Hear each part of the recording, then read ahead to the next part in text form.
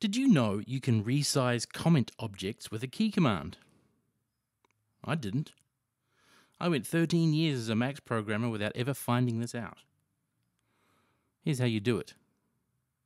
Options Auto Fixed Width works on object and message boxes. Fix the width. Fix the width. Sometimes, though, you want to modify the width of a comment box. If you end up with a comment object which is too long and you want to resize it, select it and hit Command-J on Mac or Control-J on Windows. The corresponding menu command is Object Fix Width.